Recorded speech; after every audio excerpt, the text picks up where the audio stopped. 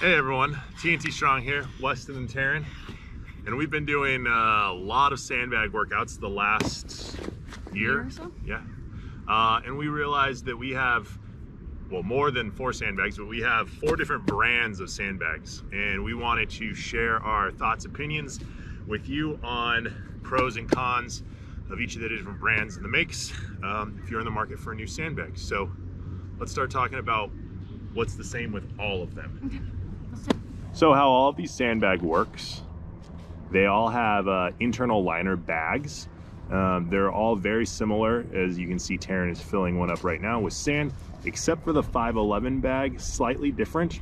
But the quality on all of these is very good. We haven't had any issues with breakage. They roll up a little bit different depending on the brands, but we haven't had any spilling of sand. And then that internal liner goes inside, kind of the outside of the sandbag that you see. They zip up, Velcro close, all again in slightly different fashions, but that's the sandbag. So all 4 of the brands that we do have today have the same kind of layout in their handle, or like in the handles and the grips. So we've got parallel, neutral grip, grabbing into that farmer's carry, so it's that single hold, and then also into those side handlebars. Okay, so Taryn's gonna show us all of the sandbags are pretty high quality. They all unzip in slightly different ways. The Go Ruck and the Brute Force are the most similar, with just a single zipper down the length of the bag.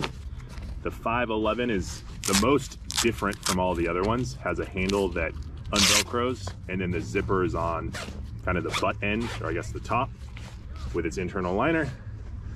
And then the officially heavy sandbag also has Velcro, which is a nice feature, but we haven't noticed any extra spillage out of any of the other bags that don't have the Velcro. All of the bags seem like they're built really well, high quality. We haven't had any fraying, tears, rips. None of the zippers have had problems. Everything is lasted and really high quality.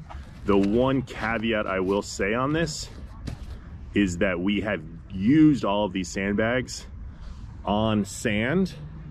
We haven't been throwing them around on asphalt or on a concrete gym floor, anything like that. So your usage on a harder surface that they're falling down onto might make a difference. Okay, so let's go into the benefits and cons of each individual sandbag. So we're gonna start with the Go Ruck. One benefit we do have seen is that each of the internal sandbags, which the 120-pound sandbag does come with 2, has anywhere, total capacity of 60 pounds for each of their internal bags. From there, it does come with an area for a patch, so this can be labeled for your weight. If you have a home gym and you don't want to empty your sandbags out each time, it's nice to get maybe a couple of them, so then you can actually label each and not have to then, like I said, empty your weight out each time and change out the weight. One con we did find with this, you can kind of see this front view, it does hang slightly low. The handles are slightly long. With that, when you're going to do any kind of deadlift movement, you can see Weston doesn't actually get into a full range on his deadlifts. Either grip the sandbag in a different way, which does tax the grip but just a little bit more if you need. You can also throw it up into more of a good morning movement, still trying to be able to sit into a little bit more of that further range of motion, that deadlift. While overall a great sandbag, one of the things that I've noticed that I don't like about this sandbag is the zipper is the shortest, making getting the internal sandbags in and out the most difficult, and the zipper goes underneath the neutral grip handles, making it even harder. You just feel like you have to fight the bag a little bit more to get the sandbags in and out. The one thing I really do like about this sandbag is that they come in a big variety of colors. So our recommendation here for this sandbag use would be if you have a commercial gym or you're going to be buying a whole bunch of these and you want a set color, this will match your brand, especially if you don't have to adjust the weight in and out a whole bunch. You just have, 10 or 15 of these bags in a variety of weights. This would be the one I would buy because you can get in cool colors. onto official heavy sandbag. So one thing about this one, it's small. It's actually, we had the intention to choose this as a small one. They do have a larger size as well. We already have plenty of large size sandbags, so we, like I said, did choose to go with a little bit smaller. The cool thing with this one is the handles. So they're actually made with probably a little bit more of a high density foam. It almost kind of feels like you have a barbell in your hand, which if you're used to that kind of grip already, that's actually really nice. From there, there's zippers, which we already looked at, but again, it has that Velcro, so a little bit more of an extra security.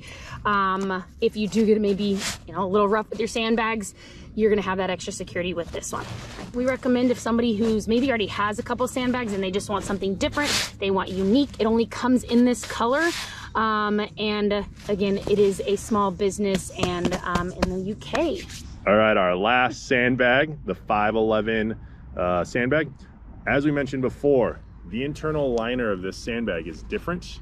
There's actually 2 of these, one's already in the bag. But the great thing about these internal liners is basically 3 sandbags for the price of 1. You can do things like kettlebell swings with this or overhead presses. Because this is lighter and you don't have to adjust the weight all the time, you can just take the bigger bag apart. The one con we have found with the 511 bag is that its shape overall is a little bit squarish, rectangleish. You can see as Taryn zips this bag up, it has a square shape to it. And the big issue with this is if you go to do sandbag cleans, it just feels a little bit awkward catching on the forearms in a square shape versus in a cylindrical shape like all of the other sandbags that we use. But overall, this is a good sandbag. We really recommend this for any individual that maybe lives in an apartment or a sprinter van. If you need maximum efficiency in your equipment for storage space, this is the one to get because you can empty it out each time or have a variety of weights. Okay, so in closing, overall, I think all of these sandbags are pretty high quality. You're not gonna be sorry if you get any one of them. I think as we highlighted, each of these bags does have slight different pros and cons. So maybe based upon your individual needs and circumstances, there might be one slightly better for you.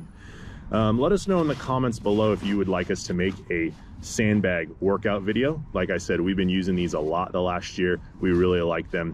And then the one other thing, I know these sandbags aren't cheap. I don't know the price for all of them off the top of my head, because I think we bought them all when they've gone on sale, but I know they're all somewhere around 150 bucks a piece, which is quite a lot for essentially an indestructible duffel bag. So if you would also like us to do another video on how to do a homemade sandbag, let us know in the comments below, because we have made several homemade sandbags. They're definitely not as nice as these, but I think you can get it done for about 30 bucks. So if that's something that would be of interest, let us know.